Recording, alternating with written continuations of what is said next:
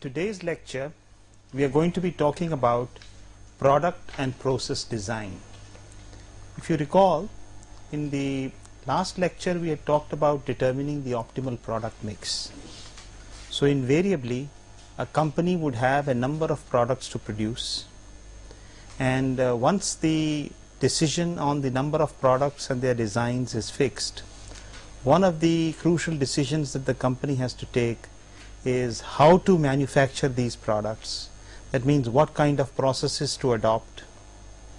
So this particular phase is often known as process planning, and in today's lecture we are going to be talking about the interactions between product and process design essentially.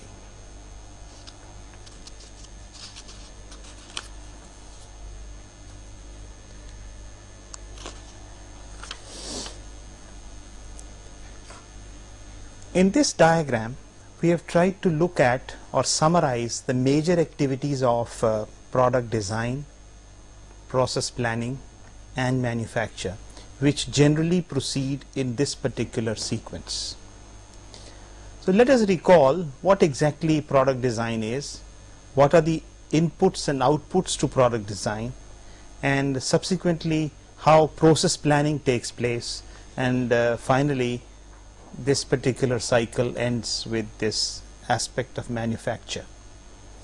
Product design requires essentially the design specifications and the basic requirement that the customer wants for the particular product.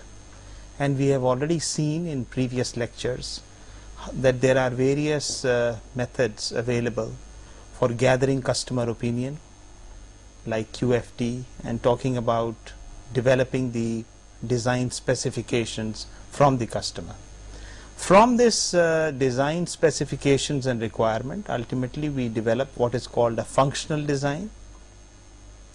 A functional design of the product is one which focuses primarily on the function that the product performs, and then we talk about the production design, where aspects of ease of production are taken care of, and ultimately, as a consequence of this entire exercise, the output of the product design division is to get drawings and specifications of what to make. So that's what it generally is.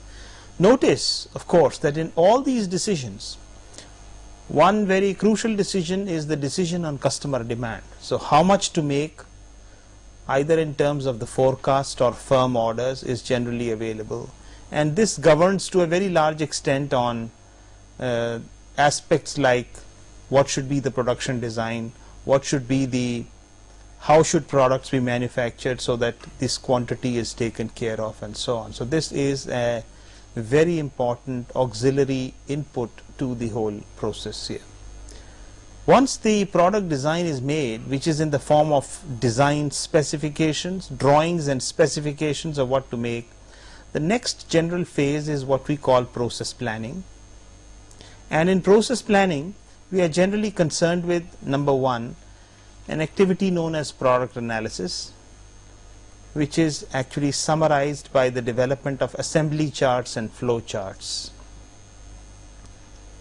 We'll just see, for instance, what we mean by assembly charts and flow charts, but let's first look at the entire flow of information.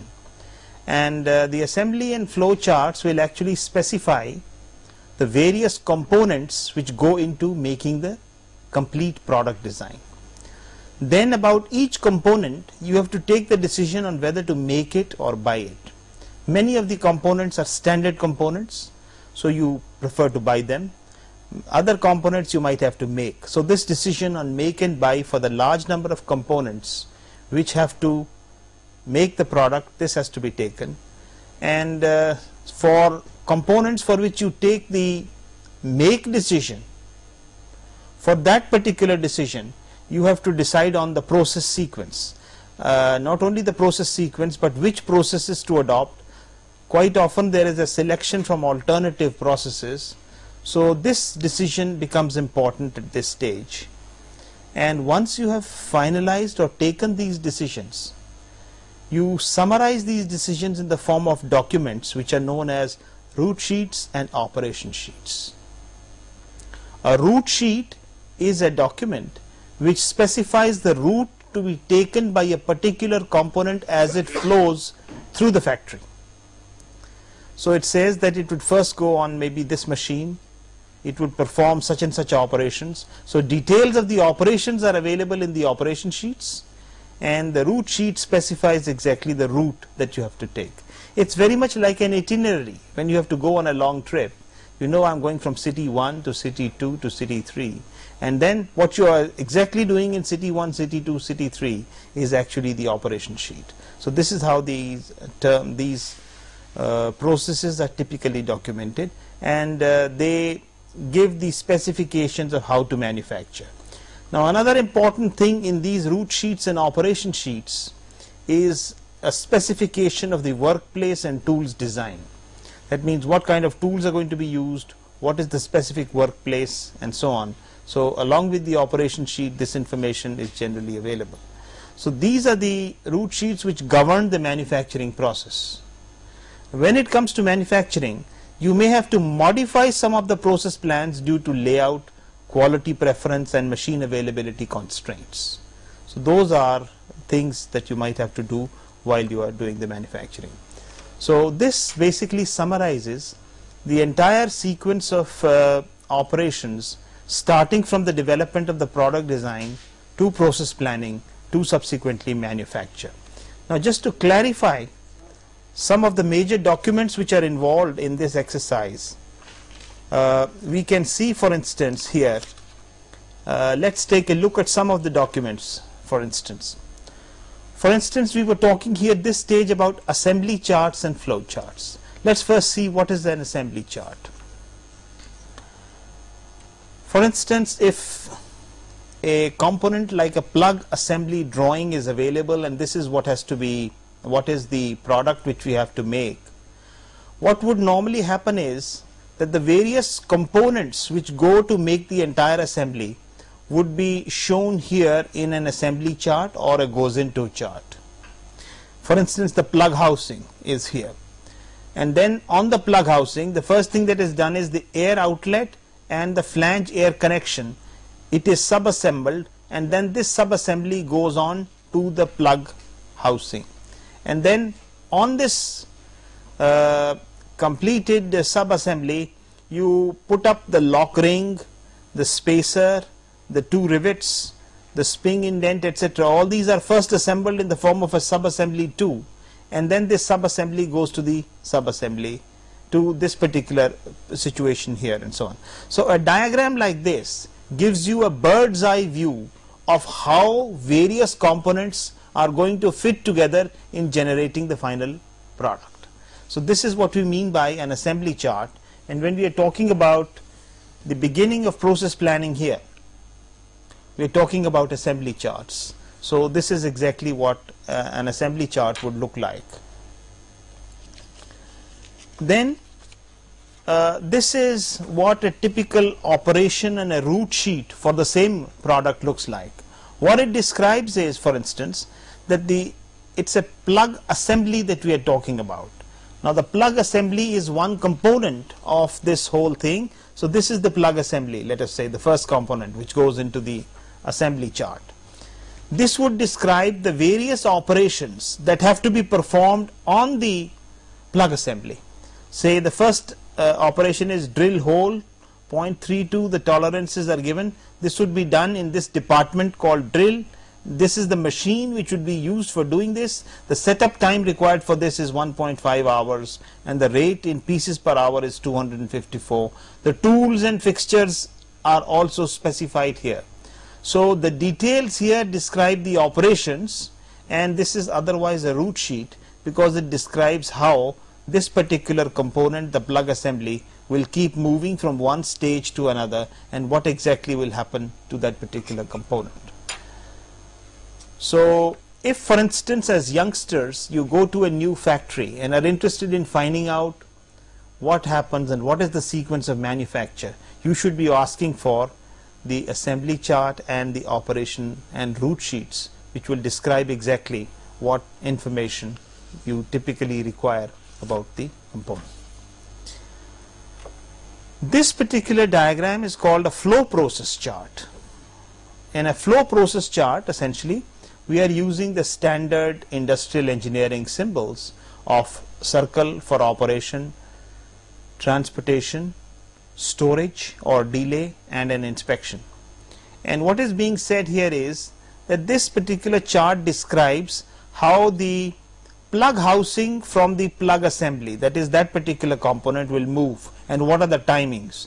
So it shows actually that it moves, material is received from the supplier and it is in storage, and then the time required to inspect it is given here, and then from inspection it moves to the finish department. From the finish department you apply corrosive treatment, then it moves to raw material store. So it describes here whether it is an inspection or a movement or an operation as per this situation, and ultimately it comes out and keeps going like this. Even the distance moved can be put on this chart, so that this chart would be very valuable for identifying the material handling movement for individual parts, so that subsequently if you are trying to suggest an improvement in the process, you can compare one process with another in terms of the total material handling movement. So these are some of the basic charts and other kinds of information which is utilized for consolidating information about the product and the process and how exactly the product flows through the process. Let us now talk about the product in little greater detail. Every product has a product life cycle, and typically if you look at the stages of the product life cycle, we can identify 4 different stages of the product life cycle. The first stage is the startup stage. When the product is introduced, typically the sales volume tend to grow at a smaller rate, so that the slope of this line is generally small, and thereafter comes a stage when the product picks up in popularity, where there is a period of rapid growth of the product. So the slope here tends to grow up suddenly, and then after the product has grown to a significant extent comes the stage of maturity, where product volumes tend to stabilize. So that's the stage of maturity of the product. And finally you have the stage, the product can take 2 possibilities, 2 possible roads. It can either decline or it can grow at a steady rate in the form of what is called a commodity. It means it has become the product has become so popular and is like a commodity, is like a household commodity which is needed every day from period to period, right? So for instance, a product like soap, for instance, which you use of a particular brand, might have become a commodity and therefore is now at this stage of the life cycle. Now when we talk about the product life cycle, we have different behavior of the product at different stages, and we can actually look at the characteristics of the product at different stages. We had identified these 4 stages, 1, 2, 3, 4, as startup, rapid growth, maturity, and decline or commodity, as the case may be. Now if we look at these 4 stages, 1, 2, 3, 4 in that order, and try to see exactly what happens to the product at different stages, we will study, for instance, the behavior of a typical product with regard to product variety, product volume, industry structure, and the form of competition. That means how is competition. For instance, it is generally felt that when a product is introduced, there is a great variety of manufacturers who come up on the scene and they try to manufacture, give you a lot of variety in the beginning. However, as the product tends to stabilize and there is a period of rapid growth, what happens is that there is increasing standardization, And this process of increasing standardization, ultimately at the stage of maturity, there is an emergence of a dominant design, and all other designs are generally washed off from the scene. And in the fourth stage, there is a high degree of standardization, and there is a commodity characteristic, which you meant that it becomes a household commodity. So there is a high degree of standardization at this stage, and so on. So this is as far as product. So product variety generally is high, it tends to fall, and finally you settle. Most companies would settle for one dominant design, and the product variety, as far as that is concerned, would tend to go down. Look at product volumes. As far as the product volume is concerned, it's low in the beginning, because there is a initial reticence on the part of the customers to adopt new products, and therefore there is a low product volume. It generally tends to increase at the second stage. It becomes high during the stage of maturity and remains high during the stage of high. Let's see what is the industry structure. Industry structure means look at the entire set of people who are manufacturing that particular product. Normally, when the product is introduced, what happens is that a large number of small competitors come on the scene to manufacture the product. What happens as the product sales grow, there is a fallout and a consolidation. So the number of competitors who remain gets much reduced, and moreover there is consolidation among the competitors themselves, so that they have larger companies. At this stage, only a few large companies remain who are manufacturing this product, and out of these few large companies, in the last stage only the few survivors will be there who would. So you see the impact of this particular product on the industry structure in terms of how competitors grow, fall, and subsequently only there are a few survivors who actually manage the show. If you take the case of soft drinks, for instance, Campa-Cola and Pepsi, these are the few large companies who have survived, and all other small manufacturers in the Indian context have actually been either fallout or consolidated or bought out by these various companies. Let's see the form of competition. What's going to happen to the competition? Initially, the competition is based on product characteristics, because when you buy a new product, you are very careful to choose what or find out what the product characteristics are. So competition among products is based primarily on product characteristics. As sales volume increases, the competition generally is on the basis of quality and availability. That's the main thing. At the third stage, it just becomes on price and dependability. Right? You should be able to get a suitable price, and the supplies should be dependable in that sense. And generally at the last stage, the form of competition is governed mainly by price and not by other things, because it's like saying that as you go along you have to cross a number of barriers, but the final barrier at the fourth stage is the price. So this, I think, gives you an idea of how different products behave on different fronts during their various life cycles. Let us now talk about some of these what we understand by process design or process technology.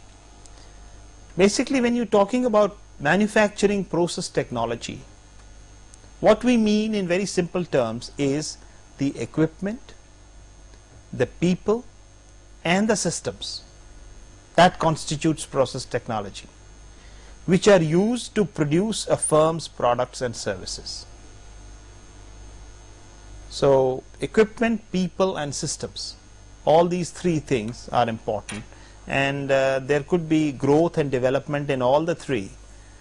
But let us now try to see what would happen to the processes when one comes to talking about process technology. The key decisions that are there in selecting an appropriate process are, we can talk about organizing process flows. This is very important. How your materials will tend to flow through the plant, through various machines, and what kind of process flows do you design. Normally you would like to have as smooth a flow of materials through the plant as possible, but generally this does not happen in all situations, depending upon the type of process you adopt. Typically you might adopt a process which is a project. Now typically a project would be relevant only when you are making something only once, and you are probably involved in setting up a new process or designing a new building or introducing a new product or something of that type, where the task would be essentially to identify what all requires to be done and then develop the relationships between those tasks and then make a schedule by using a typical project network which will tell you when to do what, right? That's the kind of thing that happens here. So this is a very personalized kind of treatment that you are given a project, because the kind of problem that you are handling is not essentially repetitive.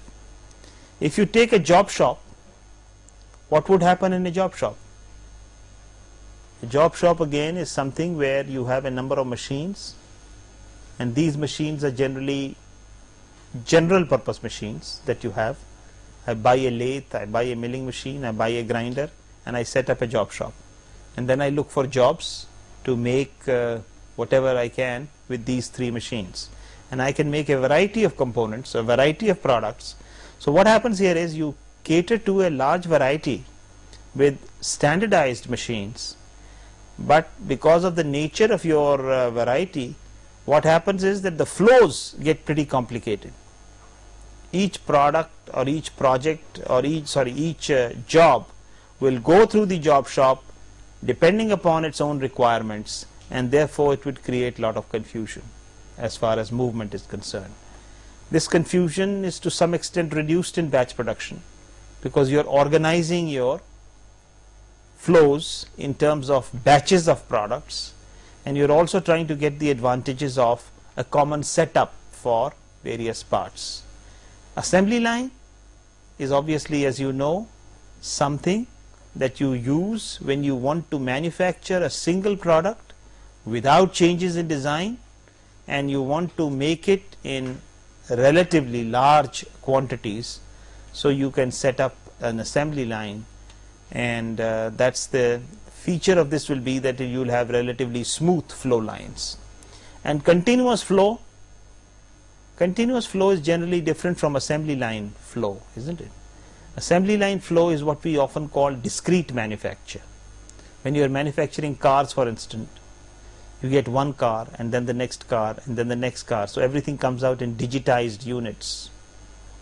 Whereas continuous flow is something, I don't think you can imagine cars coming out continuously, you know, like coming out of a tap of water. First 5 millimeters generate maybe the first car or whatever it is. That doesn't happen. So continuous flow refers primarily to chemical plants, refineries and other situations where the product, the output is coming out continuously, and normally in such cases also the flows are pretty smooth, and they can be controlled by controlling the environmental parameters and the other control parameters in the whole process.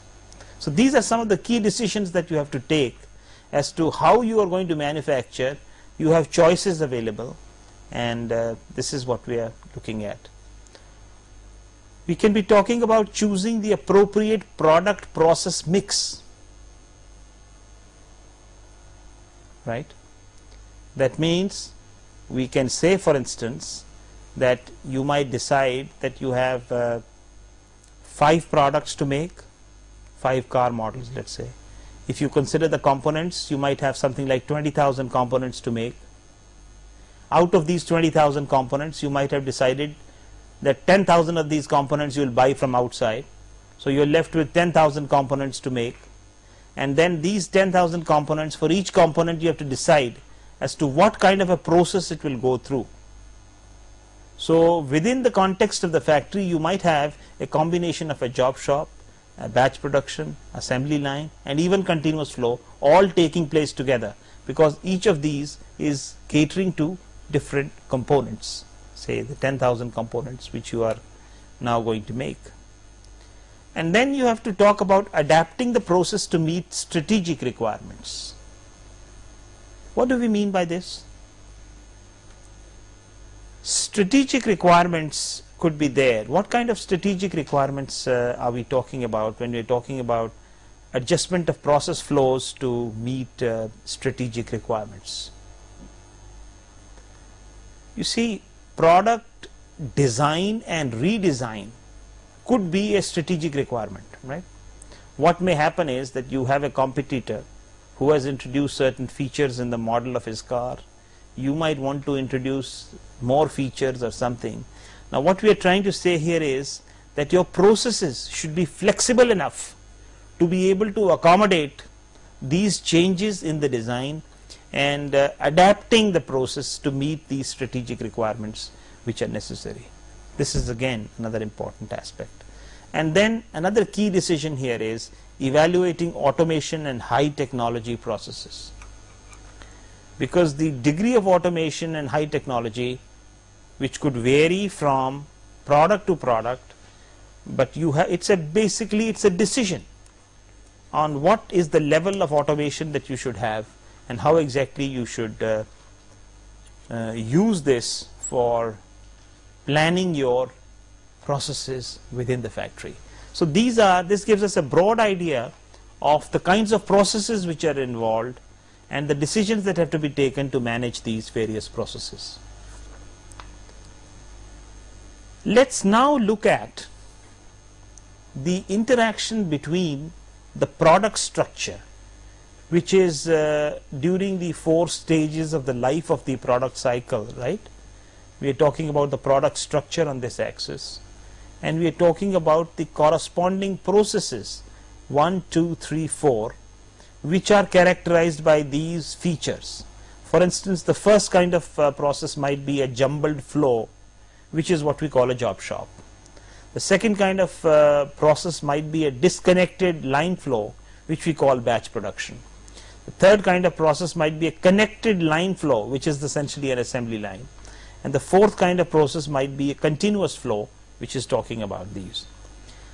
Now, this particular matrix, similarly on this side we have the 4 stages of the product structure as it goes through its life cycle. What happens is, what are the typical characteristics here? We have summarized them here. At the first stage we have low volume, low degree of standardization, and one of a kind of product which we are trying to make. Then we have multiple products, low volume in the second stage. Here we have few major products but relatively low volumes. Relatively low means, of course, volumes are higher than this, volumes are grown, but typically. And at the fourth stage, high volume, high standardization, commodity products in that sense. So if you see that for different types of products in the life cycle of a product, you need different types of processes, right? And typically the processes tend to move on this diagonal.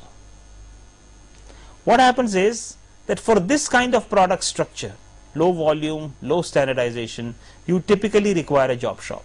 So a typical example is a commercial printer, which operates generally as a job shop. The typical printing process that we talk about, it operates as a job shop, and you have this particular scene. Then maybe we make a transition to some kind of heavy equipment, where for heavy equipment might be you're trying to manufacture, let's say, lathes, and you're trying to manufacture the kind of activity that maybe HMT is engaged in, where it makes machines on order for different components. So essentially when you're talking about heavy equipment, it could be a disconnect line flow, so there is a batch production. They aggregate the orders of different kinds, and we are talking about multiple products with variations of the machines, and you come to this particular feature here. Then this product could then graduate to a situation where we have something like an automobile assembly. An automobile assembly is, we have few major products, and this is a connected line flow in the form of an assembly line, and you have come here. And finally, we could give an example of continuous flow, which could be sugar production or a refinery, where you are talking about the whole product as a stabilized commodity. And this stabilized commodity, like sugar, is a household item, right? Everybody consumes it. And similarly, products from the refinery, you have the operation taking place here. So this matrix is called the product process matrix, which shows that there is an intimate relationship between the kind of product you want to make and what stage it is, and the kind of processes you have to adopt.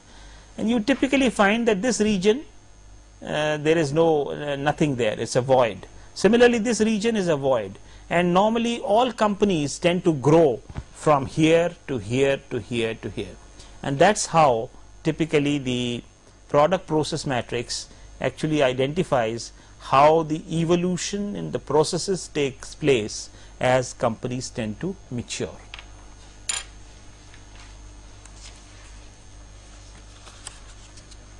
We were talking so far about the product life cycle. If we now talk about the process life cycle, the process life cycle essentially, as we had seen from the product process matrix, would have these four phases. Initially, you tend to deal with the product during the startup phase of the product as a job shop, and then during the rapid growth stage, typically you graduate to a batch production system. During the stage of maturity, you graduate to an assembly line where you require, and then once it becomes a commodity, then you have a continuous flow. And the manufacturing costs per unit typically tend to go down from the job shop to the batch production to the assembly line, are generally minimum somewhere here, and they could stay minimum, but normally in this region they then do tend to rise a little. The rise of the manufacturing cost per unit in the commodity phase could be due to a variety of factors. You could look at them and see. But typically again here, the costs here are relatively low, and generally the minimum cost would occur somewhere here, the cost per unit.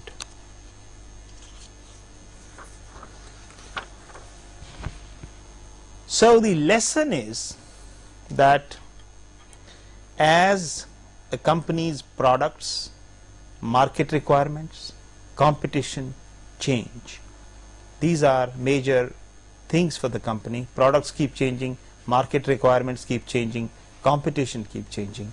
So must the equipment, procedures, and human resources.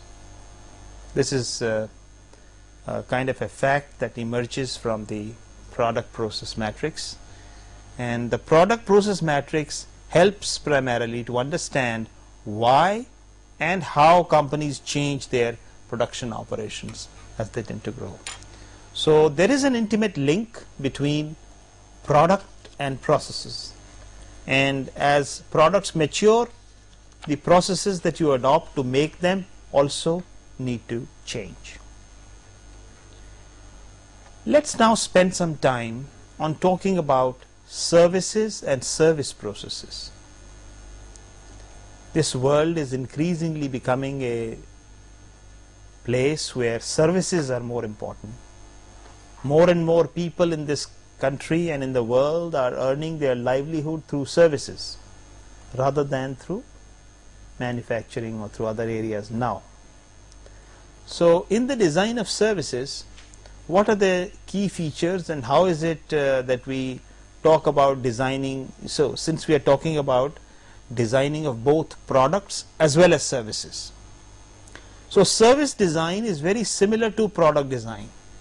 There's not much difference, but there are certain differences. The differences are that certain services may not require, for instance, if you're talking about developing a service, you're talking about say hospital services, you can talk about postal services, you can talk about setting up an insurance company or something like that, or a banking system. These are all examples of service systems, right? So certain services may not require engineering. It's obvious.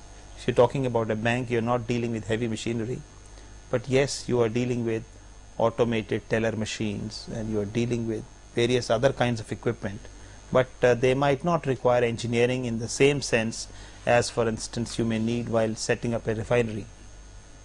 Okay, it might not require testing in the usual sense, it might not require components analysis, it might not require prototype building of the product. You see, one of the things that is done in a product is that you build a prototype by using a rapid prototyping machine or otherwise of the product before you launch it. But for a service, you might not have to do that.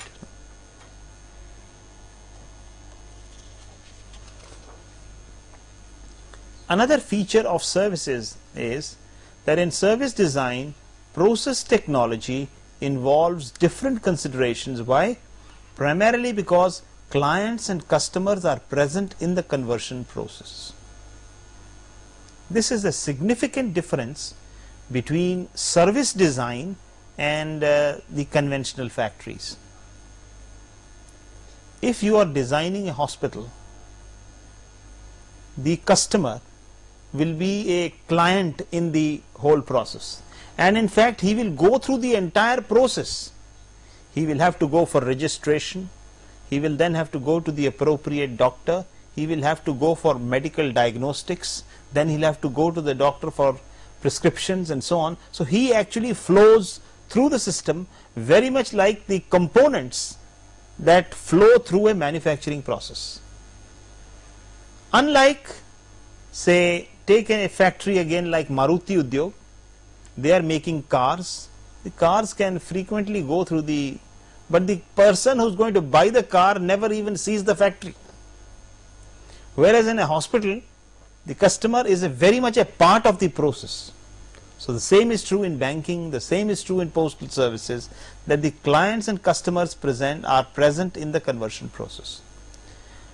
Therefore, the implications are that you have to take care of that you are dealing with people, and services have to be designed appropriately for these people.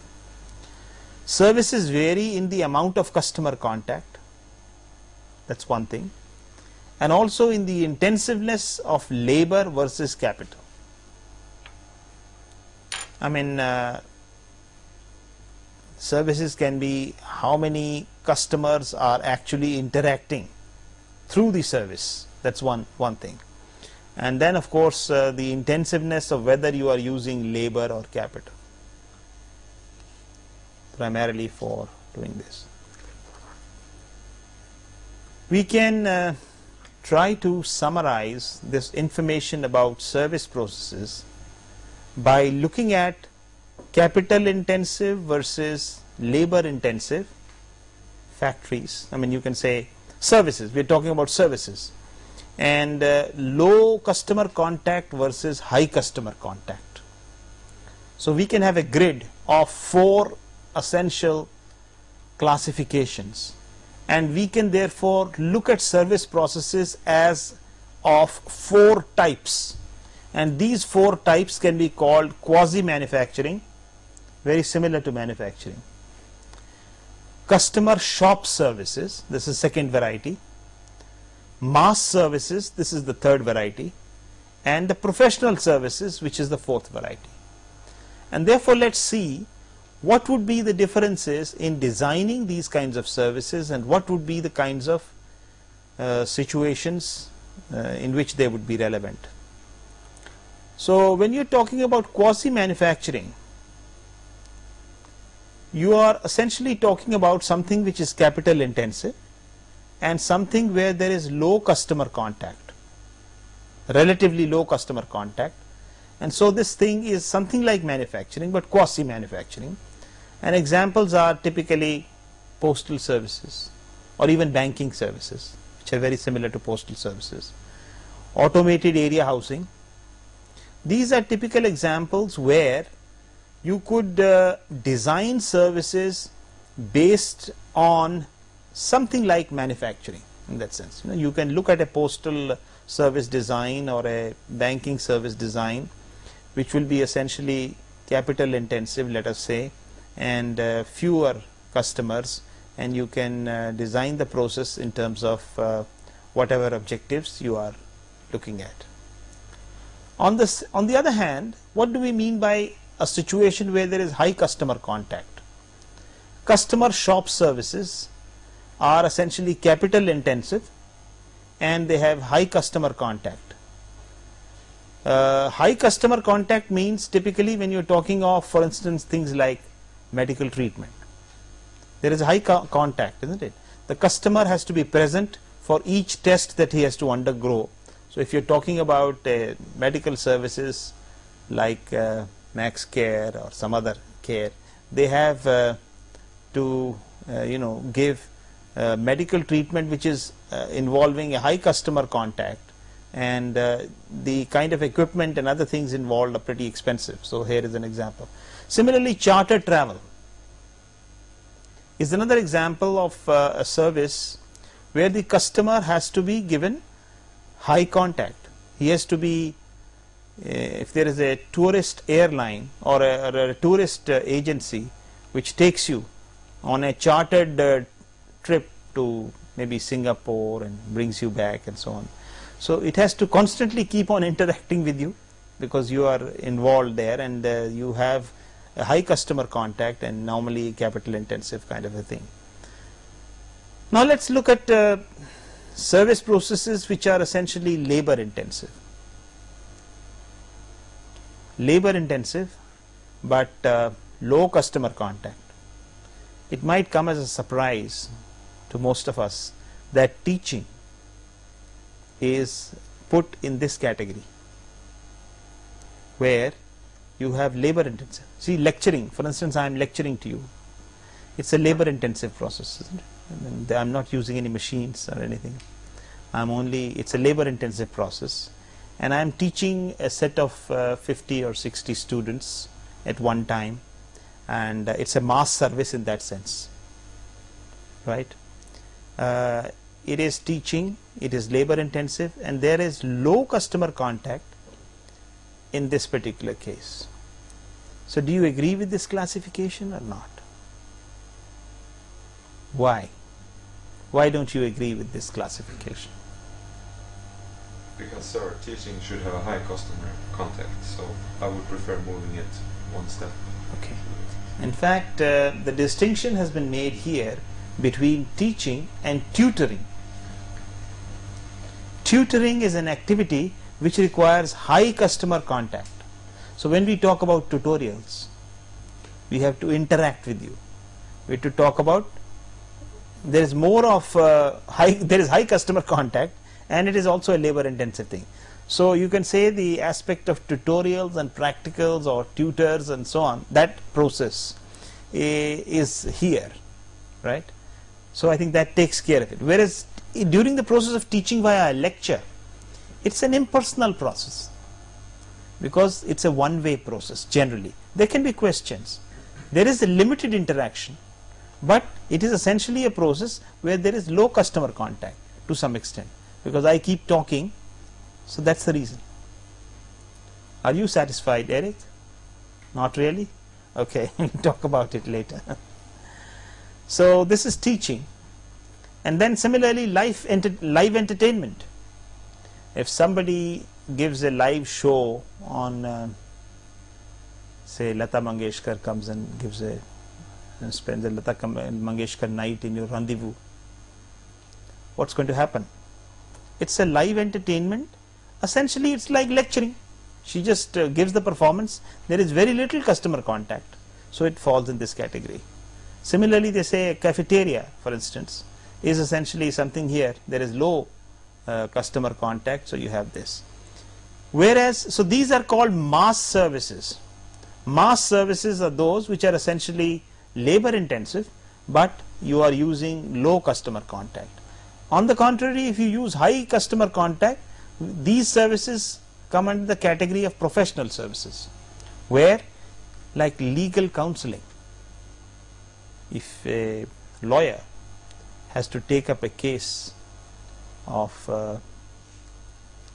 well, there are so many criminals, he can take up the case of anyone, and if he takes up this case, he has to understand the case very well, understand everything. So legal counseling would involve a high degree of customer contact. Similarly, medical diagnosis involves a high degree of customer contact, because the doctor has to prepare your medical history, listen to you, talk about everything. So it's a lie.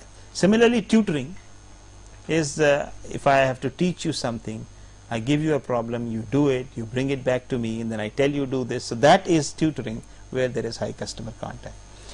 Essentially, what you find is that for this entire stage, generally the process technology is rigid, and for this stage the process technology has to be more flexible.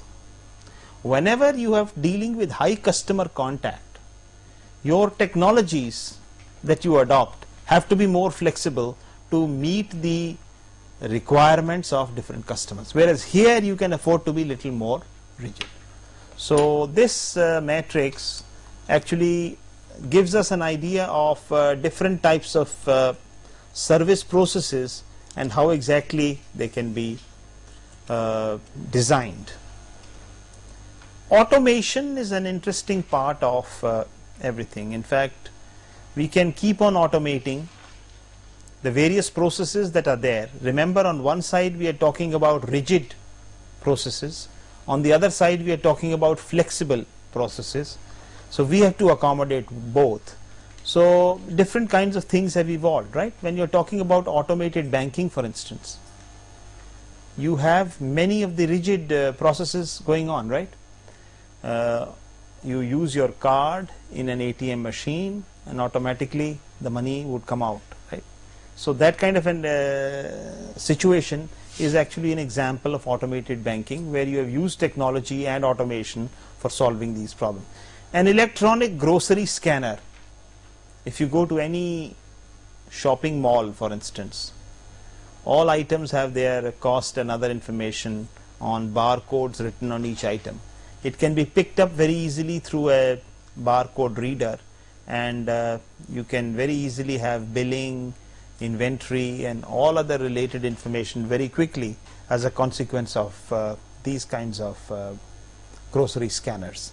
So that's another example of an automation. Then we can talk about office automation. So office automation in the context of the modern office would be the use of PCs, the use of various software like word processing software, spreadsheets that are used to make things simple and try to help us generate knowledge from information. That's the basic idea of office automation. Of course, apart from this, there could be other facilities that we have, like teleconferencing, which is again office automation, which would help us to have interactive dialogues with somebody else at a different location. So one-to-one personal talk can be made available through these. So all these things, the point is that in various categories you can use different kinds of automation depending upon the situation. Let's now talk about the choice of the appropriate process. When we talk about the choice of the process, what are we essentially talking about? We are talking about a choice which specifies, for instance, that different processes have different features in terms of their costs. So we can talk about a fixed cost and a variable cost. For instance, at the initial stages you might want to just buy items directly, so there is no fixed cost, and you have something like this. For batch production you might have to set up a small facility and the unit variable cost will come down, or you might set up an assembly line at a much higher cost, which is the fixed cost, and then you have a situation like this.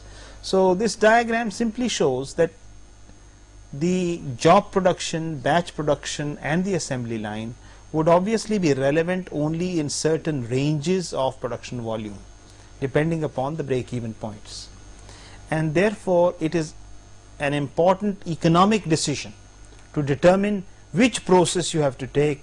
You have to be aware of not only the options but also the various types of volumes that you are dealing with. So in that sense, the choice of the process itself is actually an economic decision, and it's important. Since we are talking about process design and talking about the various process features, although we have already tried to mention some of the basic features of various processes, nevertheless it's worthwhile to look at the various important processes which occur in real life and see what are their features. For instance, if you talk, the first kind of feature is a project, which is generally an ad hoc thing. If you want to make something once, either on an ad hoc basis or you're doing something which you have to do not on an ad hoc basis but on a continuing basis, but you are doing it for the first time, then what has to be done is basically you have to identify what you want to do. From your objective, you have to identify the various tasks that you have to perform. Once you have identified these tasks, you have to plan and execute these tasks, and this entire thing is generally a one-time activity, remember that. So it's not repeated again and again. You set it up for one situation and then do it. On a job shop, what happens is you are using general purpose equipment. So on general purpose equipment we produce a variety of jobs, and each job chooses its route. So first job goes from one machine to another machine and keeps on going around in the job shop. The second job might select its own route depending upon its requirements and then go through the job. So this is typically what happens in a job shop, and these features mean that there is complicated or very difficult kind of flow patterns which emerge in the job shop. However, what's the advantage? The major advantage is that you get a lot of variety. You can produce variety, but this kind of a thing will happen. We then talk about various process features in terms of batch production. So what is batch production? It's like a typical job shop, when volumes become larger, could graduate to a batch production system. What would happen? A batch of similar parts would be produced by following a sequence of machines, and there would be savings from common setups. That's the typical advantage of batch production. So now you are producing, say, maybe 50 of these parts, then the next batch is 200, then 50 again, then 500, whatever it is, and you have therefore variety, but normally the variety here is limited as compared to a job shop. And finally, what happens in an assembly line? In an assembly line, you have one product produced in large numbers by processing on sequential workstations. And then first it is processed on one, then it goes to the next, then it goes to the next, and so on. And the obvious advantage of this is that the flows are very smooth and the volumes can be large. The production times are reduced. Why are production times reduced here? Not because operation times are reduced in any way. If you even produce these jobs in a process layout, the times would be there. So I take 2 minutes to produce this, 3 minutes to produce this, the total time will be the sum of these times. But what actually is saved here is that there is very little transfer of material from one department to the other, which takes a lot of time otherwise. So here you are on one operation, you go to the next machine which is immediately waiting, so setups and waiting times are reduced, as a consequence, this becomes a much faster process. In continuous production, examples like chemical plants and refineries, the product flows continuously with characteristics governed by environmental and control conditions such as temperature, humidity, chemical composition, catalyst, etc. So these are the things that you control to control the quality and the speed at which the process is moving. Finally, let's try to summarize what we have tried to talk about today. I think the first important lesson for us was that the product undergoes varying requirements during its life cycle. We saw the product life cycle and we saw that there were requirements which varied as the product went through these life cycles. Then we saw that different processes serve different needs, and typically as the product matures, different processes are required to capture those needs. So the product process matrix which we talked about was capturing this relationship between the product and the process essentially. Then we looked at the process life cycle, which talks about how processes mature. That means the nature of the process keeps changing depending upon how products have grown. We finally looked at the service matrix for categories of service, and service matrix meaning thereby that we had different kinds of service depending upon whether it is labor intensive or whether it is capital intensive, and then depending upon the element of customer contact. So we could divide services into 4 categories and tend to use this whole thing. Finally, we had a look at some of the features of different processing modes like projects, job production, batch production, assembly lines, and continuous production. And I think we emphasize the point that the choice of the process is essentially an optimal decision based on economics. So depending upon the situation and the context, you have to choose an appropriate process.